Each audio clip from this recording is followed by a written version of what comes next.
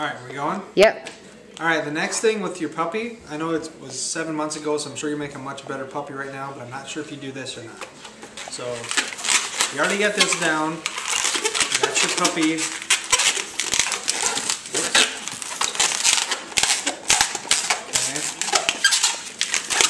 You already know what I'm doing here, except right at the very end. There's one last cool thing you gotta do.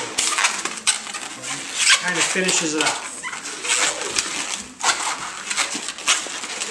Alright, so when you get your puppy done, if you do it right, you got a nice good sized tail and you have a little bit of balloon left. What I like to do is I like to pinch out the bubble, alright, and then I hang on to that bubble. And if you stretch this out, if I try to push this air back into the puppy, so it's kind of like it's backwards, kind of push kind of hard, and stretch this,